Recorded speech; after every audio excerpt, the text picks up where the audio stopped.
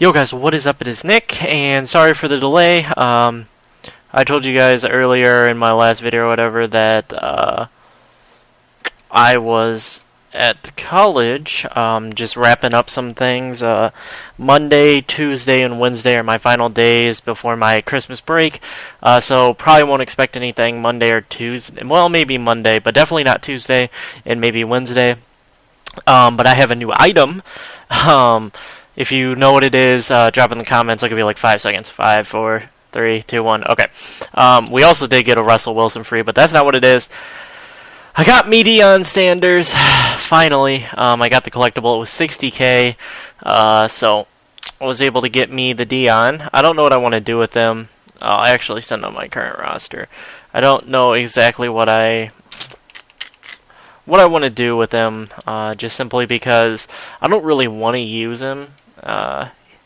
His press is not what it's not really what I want for my team, so I don't think I'm going to keep him, probably sell him, but he doesn't go for exactly as much as I would like him to.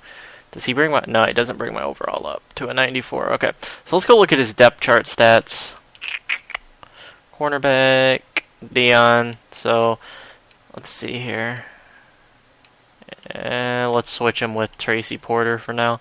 Okay, so we can compare his stats. Well, he's got awful strength. Deion is weak. Wow, 6 trucking. That is impressive. 97 awareness. That's above average. 98 elusiveness. Ball carrier vision. Stiff arm sucks. Spin move is good. Juke move is good. Carrying is decent. Catching is pretty darn high because he's you can play him as wide receiver. Route running, catching traffic, spec catch, release, jumping, throw power. This crap doesn't matter. Tackle, his tackle is garbage. 36, like really. 45, 21, 31, 40, 75, 97 play rec, that's good. 99 man, of course, is good. 97 zone, 77 press. I don't know, I'm just not really impressed with the card. I mean, he is a 98 overall, but that doesn't mean really anything to me.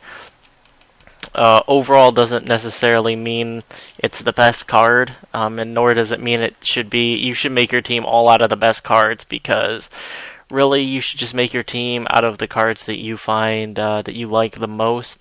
It doesn't have to be, the most expensive and the best cards.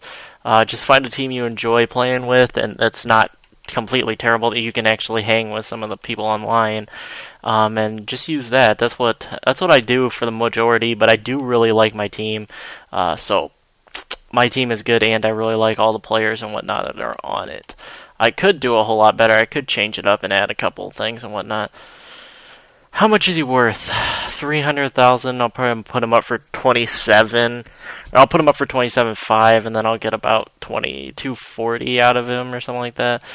So that's not bad. I don't know. I thought about keeping him. I thought about it for like a decent chunk of time, but then I went against it and I decided not to.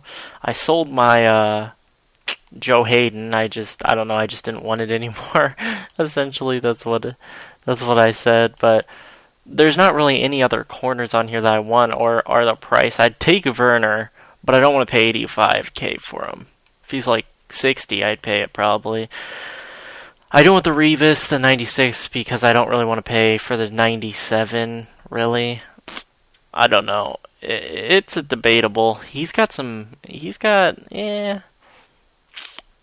I don't know. It's really like, how much is it worth to me to get rid of Pat Pete for him? Like, if you look and compare stats, it's better, but is that worth 230K better? No, not really. So I don't know. I'm still not entirely sure what I want to do. I might just wait and hold out until a card that I really want comes out. Kind of like the Josh Gordon. I kind of want to get that Josh Gordon, the Player of the Week. Where is he?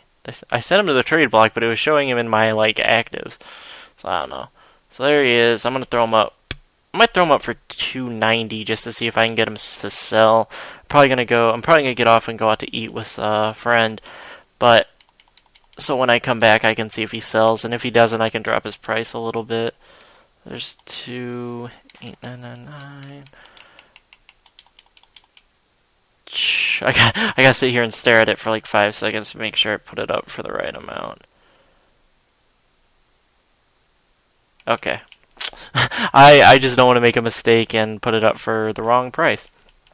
But yeah, I've only played one game on the Xbox One and got desynced and got the loss. So I'm just gonna wait until probably another week or so until I play another game, because it's just frustrating when you get desynced or people quit before the game starts, so then you don't even get credit. You just had to watch a loading screen for fun. But that's going to do it for this video. I hope you guys enjoyed. Drop a like if you did, subscribe if you haven't, and let me know if you guys have any suggestions for my secondary, and I will catch you guys later. Peace out.